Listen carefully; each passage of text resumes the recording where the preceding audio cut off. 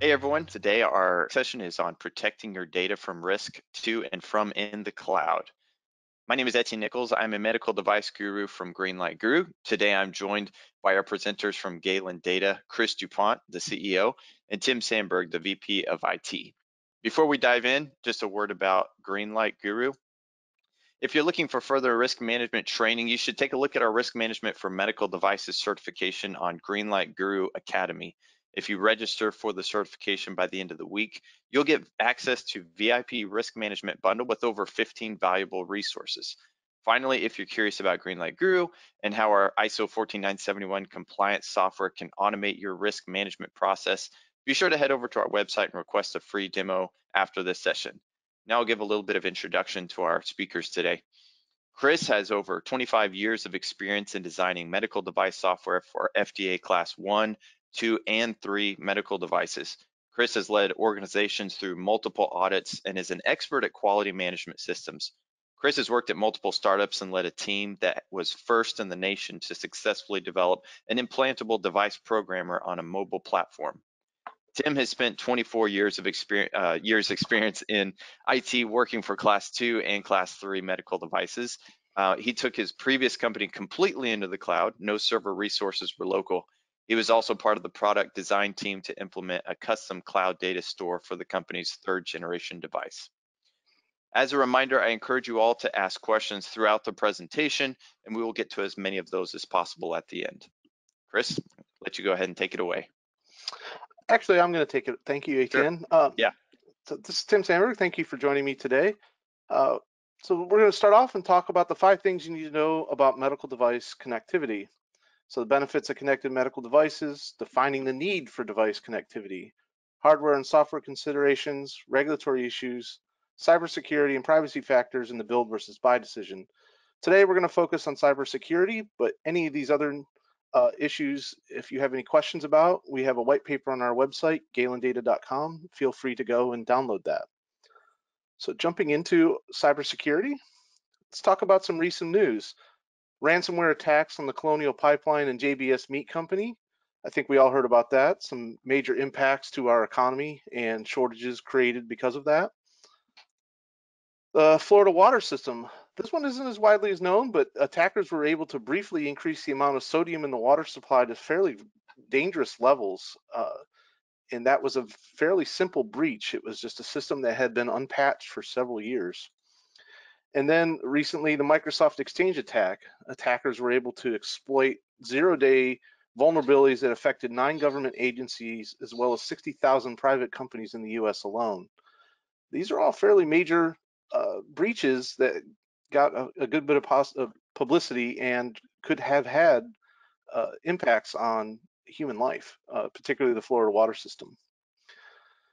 So some just statistics going into this.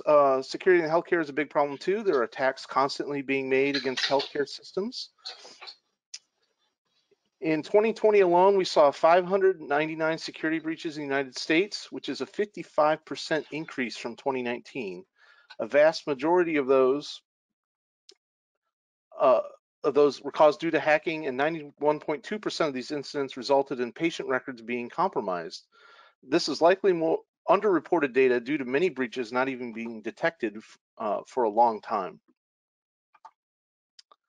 So the risk of that, loss of data, loss of systems availability, hacked devices, individual devices, and at-risk information, name, address, social security numbers, biometric data, and diagnostic data, just to name a few elements of those.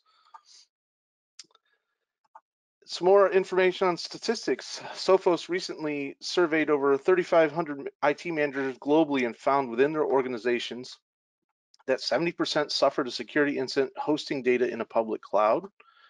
44% considered data loss or leakage as a top security fear. And 66% have misconfigured cloud devices, creating a vulnerability by leaving backdoors open. DSM, a business cloud provider in Florida, supports these concerns. 66% of IT's professionals surveyed list cloud security as their #1 concern in implementing an enterprise cloud computing strategy. More than 95% of cloud security incidents are caused by the user as opposed to the cloud provider. And this reinforces something I'll mention later on, but typically within security incidents or in security posture, the human being operating the computer is usually the biggest risk to any operation, and that requires a lot of training and mitigation to make sure that your people know that they are the first line of defense for any type of security on computer systems. A mere 12% of CISOs of global IT organizations fully grasp the effect of GDPR on cloud computing and data storage. And CyberTalk, a cybersecurity blog adding to this perspective, almost 80% of organizations recently experienced a cloud security breach. And of those, 43% endured at least 10 breaches. 67% were worried about incorrect security configurations of their cloud production platform. Okay, so talking about some of the security and privacy regulations, there's a myriad of security and privacy laws globally, regulations and standards. So some laws that exist, I'm sure everybody's heard of HIPAA and high tech and GDPR. CCPA is the California Consumer Protection Act, which has become very prominent as of late. Massachusetts data protection law is mentioned because it is very stringent in its requirements of what a breach is and what you have to report. COPA, the Child Online Privacy and Protection Act. The Cloud Act is a US federal law to allow access to private records to law enforcement. And the PIPE Act, which is the Personal Information Protection and Electronic Documents Act, which is relevant to Canada. And then some standards. ISO IEC 27001 is the international standard on how to manage information security. ISO IEC 27018 is a subset of that, and it is specifically there to protect PII and PHI information and create risk controls. NIST, National Institute of Standards and Technology, Cloud Security Alliance, and then the High Trust Common Security Framework, CSF, is a set of controls to meet the requirements of multiple regulations and standards. High Trust tries to encompass all of this within their framework. So if you're meeting this, you are likely meeting all of these. So managing cybersecurity.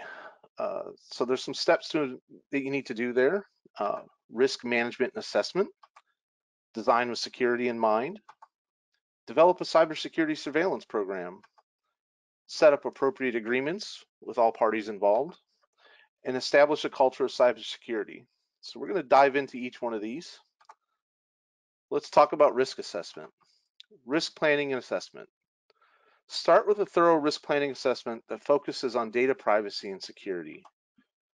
Review the data elements to be collected or stored and consider which fall under the definition of protected data. Under HIPAA, this assessment includes any data that can be reasonably used to identify a person or a small group of people. The word reasonably is key. Data such as average age, weight, or height are not protected because you cannot reasonably use them to identify a person. However, data such as social security numbers are protected because they can be associated with a single person or a small group of people. Similarly, if multiple data points can be used in conjunction to identify a person, this data can be considered protected. For example, a record containing information about a patient's age, height, and weight, the name of the individual's doctors, and appointment schedules could lead someone to reasonably guess who the information belongs to. Keep in mind, some laws are more stringent than others concerning what data is considered protected. In evaluating the harms, you should assess what would happen if a piece of data is altered, stolen, deleted, or accessed in an unauthorized manner. Determine what the harm could be to the patient, the operator, and of course, your business. Conversely, what would happen if that data that is intended to be captured is not stored or processed? Could there be risks to your company or the patient? There may be equally devastating harm if the device fails to make use of vital data in ways that can help the patient. This task may seem burdensome. Fortunately, there are a lot of tools available to help. Some examples include Microsoft Threat Modeling Tool and Health IT Gov's Security Risk Assessment Tool. And then consider the harms across your entire ecosystem: the patient, user safety, business reputation, financial penalties, employee morale, etc. All of these are very interrelated. A breach of any system is not just isolated to that system. It affects the entire company in all these different ways, and these should be taken into consideration when you do your risk assessment. Okay, design. So design with security in mind. So security should be at the forefront of any design and should be the top of your requirements that you generate for your software. So it is important that your software and hardware teams follow good cybersecurity engineering practices. Start with making security requirements a core part of your design process and ensuring hardware and software engineers are trained to prevent accidental inclusions of security risks and issues in the design. The security mindset goes hand in hand with the culture of cybersecurity previously mentioned. Periodic review of requirements and maintaining a bill of materials for both hardware and software is also important for maintaining the security of your design. So identify and identity and access management. For electronic systems, users should be allocated a unique identifier, which seems pretty obvious, such as a login ID or email address. They should be required some form of secret, such as a password known only to them, to enter the system. This requirement not only restricts unauthorized access, but allows you to accurately keep track of who has accessed the system, when and from where. It is important to keep a record of all system logins for traceability purposes. Another consideration is for device identity and authentication to ensure only permissible individual devices are allowed to access your electronic systems. From a practical perspective, ensure that developers are following these best practices and using strong hashing methods for the storage of secrets. The Adobe breach of 2013, where 38 million records were compromised, demonstrated the importance of this. In that particular hack, the Adobe so poorly stored everyone's passwords that almost 38% of them were able to be recovered by hackers as plain text. Authentication. Passwords are the most common form of a secret, but they are not necessarily the most secure method. People tend to use the same password across different systems, write them down, or store them somewhere obvious so that they remember them. It is important to have minimum length and complexity requirements, an expiration for passwords, and rules regarding usage. Also ensure that staff members are trained in password best practices. You could also consider additional security through physical items such as a USB or smart card or app-based one-time passwords. Multi-factor authentication is also considered an important element to a user login scheme, and sending a one-time user code to a user's known devices to establish their identity. Encryption is important to use the appropriate level of encryption for storage and transfer of data to mitigate a major risk issue for patients, either due to theft or alteration of data. Generally, the higher the risk, the higher the level of encryption you need. Make sure you're not relying on hard-coded passwords for device-to-server authentication, and use established protocols such as OAuth and key management systems so you can look up and acquire important keys and secrets at runtime. Audit trails. Systems should be designed so that users have access to only the data they need. This access should be reviewed periodically, especially as they have employee turnover or roles change. Systems should also be designed to accurately capture any changes made to data. For example, they should know who accessed specific data, what change was made, and when the change was made. You should also have a policy to periodically review the audit log. Always pay attention to ensure that there has been no breach and that proper access controls are still in place. Software BOM, or bill of materials. Every single modern programming language leverages frameworks, libraries, and the ability to integrate software packages for specific functionality. This enables development teams to focus on the core functionality of your software and spending less time reinventing the wheel. Maintaining a bill of materials of all the outside software that went into building the application, as well as the tools used to develop it, are critical for evaluating the applicability of security patches and any other published vulnerabilities. They can enable rapid response and decrease your overall risk as you move forward maintaining your software. And finally, security testing. Ensure adequate design verification is done for security as well. Verification could include tasks such as penetration testing and security scanning. You may even choose to perform ethical hacking as a test. Just as you would verify your device for functionality and clinical effectiveness, you must verify for cybersecurity. Managing your cybersecurity monitoring. Creating a cybersecurity program is often overlooked as the importance of implementing a overall program within your company. The FDA has released a guidance document detailing how to approach post-market cybersecurity issues, including recommendations to assess risk based on the likelihood and impact of an attack. It identifies 5 key areas. Develop the organization's understanding to identify and manage cybersecurity risks to systems, assets, data, and capabilities based on the findings of a comprehensive risk management assessment consistent with the unique requirements of the organization. Protect. Develop and implement the appropriate safeguards to ensure the delivery of essential services and to limit or contain the impact of a potential cyber attack. Detect. Develop and implement the appropriate activities to identify the occurrence of a cybersecurity event, such as a continuous security monitoring and detection processes. Respond. Develop and implement the appropriate activities to take action in connection with a detected cybersecurity event, such as those identified in an established response plan. And finally, recover. Develop and implement the appropriate activities to maintain plans for resilience and restore any capabilities or services that were impaired due to a cybersecurity event. And then understanding all the requisite transnational, national, state, and local reporting requirements. This is important because reporting requirements vary widely. If you're not directly familiar with what those requirements are, identify a resource that has expertise prior to a breach happening is critical. Often there are time limits placed on state and local reporting that you may not be aware of that increase the penalties significantly if they're missed. And then finally, use cross-functional teams. Ensure that your team assigned to incident response constitutes members across different functions such as engineering, IT operations, regulatory, management, and etc. Train team members on those plans and run simulations to be better prepared.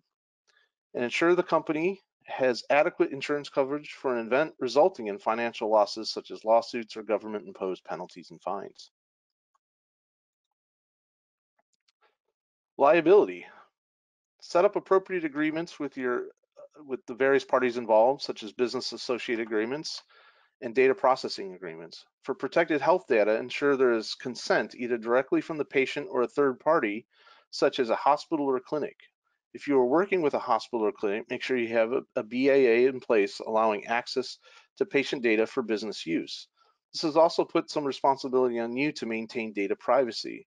If you're covered under the GDPR and are outsourcing any aspect of product operations, including the hosting servers themselves, ensure you have a data processing agreement with the vendor that covers their role and responsibilities.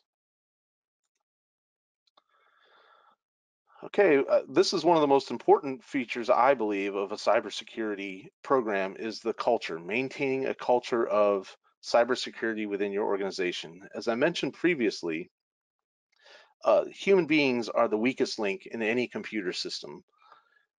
And it's very important and often underappreciated aspect of that security protection, consequently. Your team members must understand what cybersecurity risk is, what to look out for, and how to implement best practices. Your workforce can potentially be the weakest link when it comes to cybersecurity if it has not been trained effectively. For example, employees should know not to click on suspicious links and should understand what phishing and baiting attacks look like. It is a good idea to have security software such as antivirus or anti-malware software installed on desktops and laptops and set them for automatic updating. And cybersecurity training should be ongoing as it is easy for people to forget and fall into bad practices. You should also regularly review training materials and update them as new threats, risks, and practices evolve. I can't emphasize this enough.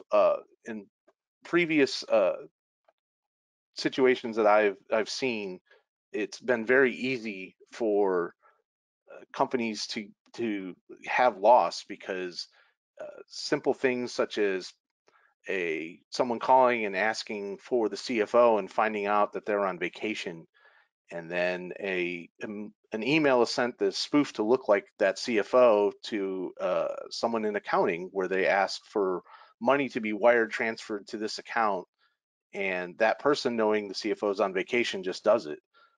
They don't want to bother them, and that results in significant loss very quickly.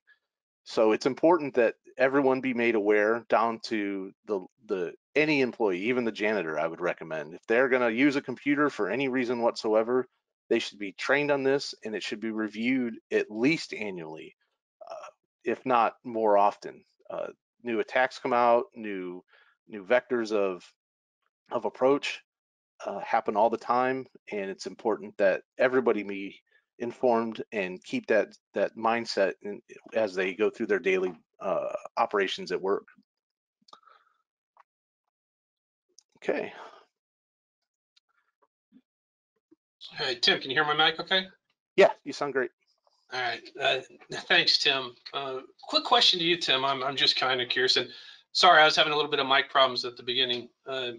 So as much technical capability we might have, as much cybersecurity encryption, I know that we're all told not to click on links, but would you agree that the weakest link in all of our cybersecurity systems is the human being? Absolutely.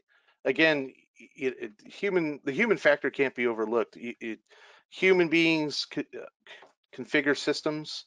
They make changes to those systems. They answer the phone. You have your IT help desk who gets password reset requests happen all the time. All of these are very easy vectors for creating an insecure configuration. If someone doesn't understand the implications of making a change, which is why change control is so important if you want to maintain your security posture, and making sure that they don't, click on any suspicious links. Anybody clicks on any suspicious links in their email or your help desk, if they get a call from somebody saying they need a password reset, and oh, I don't have time to do it, just give it to me over the phone right now, that is a huge red flag. There's no reason to give out a password over the phone, because you can't verify the identity of that person. It's easy to spoof phone numbers and caller ID. Um, Especially in very large organizations where the help desk person may not know the person calling in personally and may not recognize their voice. These are all very simple things, and they happen all the time. Yeah, so when I go to that trade show, that conference, and I see that very nice free, 50 megabyte USB drive, should I take that home and plug that in my laptop? Well, that depends. Is it a trusted source? Is the company handing it out a trusted source? Typically, not allowing portable media to be plugged into a work computer that has access to secure systems is a good policy to have in place. You should not allow portable media to be plugged into anything that has access to that. If you take one from a trade show and take it home, plug it into something personal, make sure you have your antivirus up to date before you do that. I know that I was at a company where we implemented a new phone system, and within a day I got a link saying, "Here's your new phone message," and it was a phishing attack, and it all was timing. And I Yep. gave it a second look, and it was a total bogus link. So thank you for that. And we'll hit a Q&A here real quick, but a little bit about Galen. Galen is a turnkey platform, purpose-built. We are purpose-built for the medical device industry. We design and operate as an FDA Class 3 medical device. And what you all might not know is Tim has deep expertise in Class 3 implantable devices. He's also done startups. He's built cloud platforms before joining Galen. So we're very fortunate. Tim brings 25 plus years of medical device, Class 3 medical device industry to Galen, and we're very fortunate about that. Galen is also ISO 1345 certified, which is a globally recognized quality management system. We started our high trust certification. Tim and our Chief Information Security Officer is leading that effort. It's a nationally recognized cybersecurity standard along with data privacy. Our goal for Galen is to have that high trust certification by the end of this year. And I've learned this the hard way. The true test of any software system is time. Time is the true maturity test of software. Anybody that's developed software, we usually don't get the bugs out until version 3, no matter how hard we try. Every day Galen exists, we drive down risk. So Tim, can you take us to the last slide, please?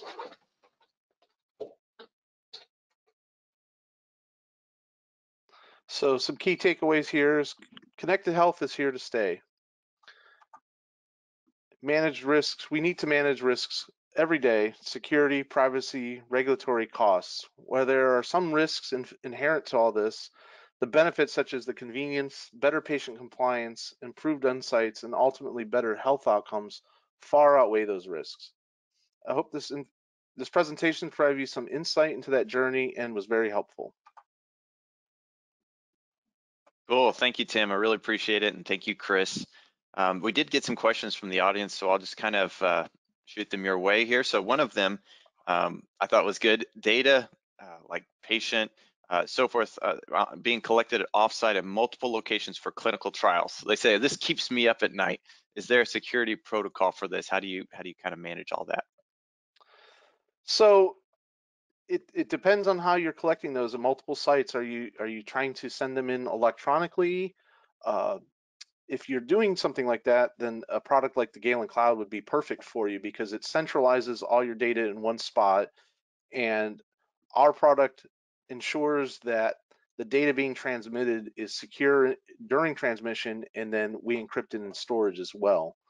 So that would be the most straightforward way of doing that. There's a couple different other options there, but the using a product like the Galen Cloud would be your best option there. Any other way has a lot of risks, such as doing data entry locally or scanning anything if you're still using paper forms in this day and age. You could have encrypted hard drives and be mailing those around, but that's a very high risk activity. Okay, so it's kind of a follow-up question to that, because you mentioned the cloud and so forth. One of the other questions we had was, why do you think clouds are safe versus local intranet? It was a little multifaceted question, starting with why do you think clouds are safe versus local intranet? Are firewalls out of date? What about data silos, physical, virtual? Oh, wow. There's a lot there. Yeah. So in general, clouds that are purpose built for the transmission of storage and data, I feel are inherently safer because security was the first consideration. It's the top of the requirements, especially for our product. I know that security is always paramount in the design and maintenance of our systems. So, we do penetration testing, we configuration management. We really make sure that your data is kept secure all the way through the entire process. So, a local intranet, sitting behind a firewall, that could be safe. It depends on how many people have access to that firewall. Uh, and within people who do have legitimate access to that network behind it, it's been shown that most security breaches are usually due to an internal individual who has unauthorized access to a database or to a data store, and they're the ones who have copied that data out. So using an intranet, it's legitimate, but you still have to go through the same exercise as if you were designing a cloud product. You need to make sure that you have access controls in place, you're auditing that, and ensuring that the data, anytime it's moved, goes somewhere, ends up in a legitimate spot. One thing that is often overlooked is getting PII data accidentally on a end user's laptop. If you're storing it in an intranet and someone's doing development work against it, and they're downloading data files as like a CSV to do some testing on their local laptop, and then they go to a coffee shop, or even if they're working in a coffee shop and they're not taking care to encrypt or shield that data, that's considered a breach. You've just exposed PHI and PII to people, to unauthorized individuals. So I think, using a cloud-based approach that Galen uses is far superior to that. Firewalls, I think firewalls still have a legitimate value in terms of keeping kind of that walled garden of data within a corporate network. For the biggest problem there is firewall rules can easily get very complex and can have some unintended changes. So if you are managing protected data behind a firewall, it's really critical and key that you are doing testing against the rules, and you're doing change control and testing for changes you're making to those rules, and the people who are authorized to make that change are trained to know what to do. It's so simple to introduce a rule that invalidates something farther down the line and completely opens you up. So I think they do have value. You just need to make sure that you're following all those controls and testing your rules before you deploy them in a production environment. Okay, great. Thank you, Tim. And another kind of build on question to that, because you mentioned user access. Another question specifically asked about that. She says, my question relates to user access. Specifically, we have applications that perform manufacturing execution, and I'm wondering what the best practice or who typically owns administrative user access. Is it best to have someone from IT or quality have this access? I'm worried with the current individual that has admin rights, it may pose a conflict of interest. So anywhere where you think there's a conflict of interest, you should mitigate that by removing their admin access. If they, that's actually a tenet of 21 CFR 11, where if you have that kind of access that could potentially alter data in a way that's not traceable, then it actually mandates that two people be able to make that change then. In any environment, having one single person as your administrator and only that single person is a huge risk. Just if they leave the company, if something untoward was to happen to them, such as a car accident or anything like that, you're immediately at risk for not being able to even access or change or manage your systems. I'm sorry. And that's a big deal. So you should always have at least two people who are administrators. If you do perceive a conflict of interest between someone having an administrative role and then their day-to-day job duties involving the system, then it's best to take away their administrative access and give it to somebody else in IT or vice versa, whatever your situation is. But conflicts of interest are hard to justify when you're audited. Why does this person have this access when they can also do, their job is to do X? And could they potentially be altering quality records, because they found an error, a mistake they made, and they're going in and altering computer records? I mean, your system should be auditing for that, but it's still better to have that split responsibility of the IT person being the administrator and then this person only having the access they need to do their job, no more no less. Okay, cool. So if we take this back to risk, there's a couple of questions specifically talking about ISO 14971, for example. This one says, in terms of risk management for ISO 14971, how can you calculate the probability of occurrence of a cybersecurity attack or breach? Well, I approach it from the view of evaluating what your attack surface looks like. So what I'm talking about is the access to your systems, what ports are open, how are there different access of avenues into your production systems, who has that access, how is that access controlled? So if you're using standard tools, and I'm just going to use AWS because we leverage AWS for our daily operations, their identity and access management is a very good tool, and we enforce multi-factor authentication on everything. So we know getting into systems is predicated on having that, leveraging that identity and access management. So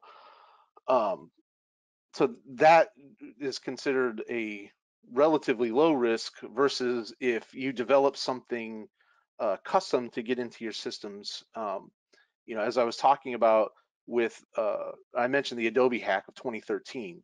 If you're developing your own authentication system to get into your product or get into your other systems, you really need to make sure you're following the latest and greatest best practices for encrypting passwords, hashing them, storing other secrets that you may use, and creating a multi-factor authentication, because those get tested hackers test logins all the time. They're constantly trying to get in.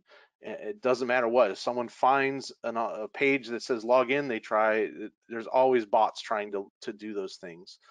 So evaluating the type of login and access management you're using is also a big part of that risk assessment. And then any other controls, you're doing intrusion protection. That's important for creating that risk assessment as well. So starting with what's exposed, what can be connected to, how can you connect it to it, is really the basis for starting that risk assessment plan and then building up from there. If you have any systems that communicate externally, what does that look like? Is that authenticated? Is it over a secure connection? These are, again, all things to consider when you're building up that risk assessment. But Okay. the biggest thing is looking at what's exposed and how can people access it. Okay. You did mention that the human is the weakest link when it comes to cybersecurity. I'm always interested in knowing, how you build up your weakest links and so forth. So, and maybe you can give some real life examples so that we can start applying some of these things. And I'll just tack on, for Chris as well, because I know, depending on the length of the answer, I may not be able to get any more questions in, but there were also some questions about how to get a trial or maybe a demo and so forth. So maybe we can speak to that at the end here if you want to add to that. Sure. Um, But yeah, to talk a little bit about some real life examples in cybersecurity, that might be helpful. in training. So at a previous employer, we did have an incident where I mentioned previously, that someone posed as the CFO, and that person actually sent money out based on this phishing email, and she did not recognize that the email address, even though it said the CFO's name, she did not recognize that the actual email address itself was bogus. And those are the kind of things that give you nightmares. I know that was a very long time ago, and since then, making people aware, even if it's something simple like I encourage all of the employees, if you get something that doesn't look right, don't click on anything in it.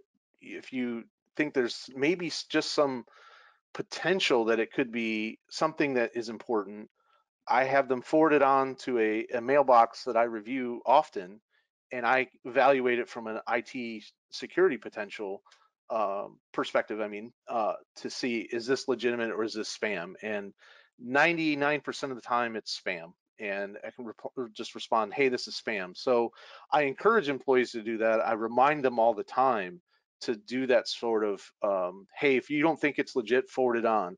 Um, and those kinds of things. If I receive an example in my email, will deactivate any links in it, and then I will forward it on and say, hey, this is going around, as a sample of a potential phishing attack.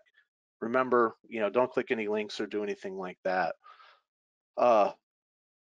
So I encourage like constant feedback in terms of that. You can't just train everybody once a year and say, hey, everybody, don't do these things, and hope that everyone remembers. We're all human beings. If you don't constantly exercise that thought process, that mindset, it's very easy to fall into just complacency and not do any of those things. Just, oops, I accidentally clicked this, and now the entire network is being encrypted by ransomware.